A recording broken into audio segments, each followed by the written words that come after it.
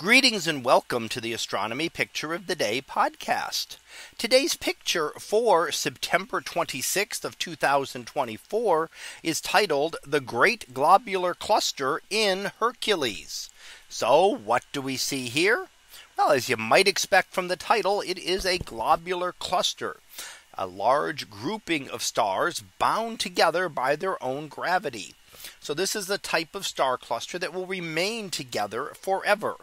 It will always be bound together because there is sufficient amount of mass to hold the stars and to keep them from escaping.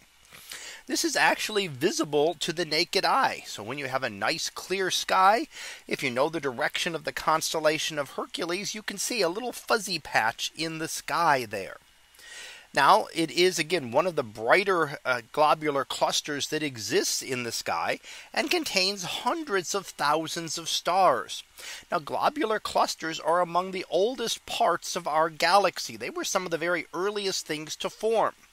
We can determine the age of a globular cluster by studying the stars within it. And if we measure those stars and analyze them, we can find out what the oldest stars are in this. What stars are still living that would be the oldest stars. And by knowing stellar ages from other ways, when we find certain types of stars, we can then determine what the age of these stars would be. So we can get that the overall globular cluster, and many of these range in the area of 10-12 billion years old.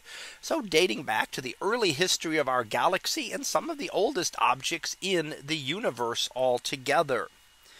Now, they're also very densely packed. In the area around the sun, there are not a lot of stars. In fact, there are 4 light years between our sun and the nearest star. But if you took an area around that in this star cluster, especially near the core, you could take a cube with about 3 light years on each side, so something that would fit between us and the nearest star, and you would have 100 stars within that.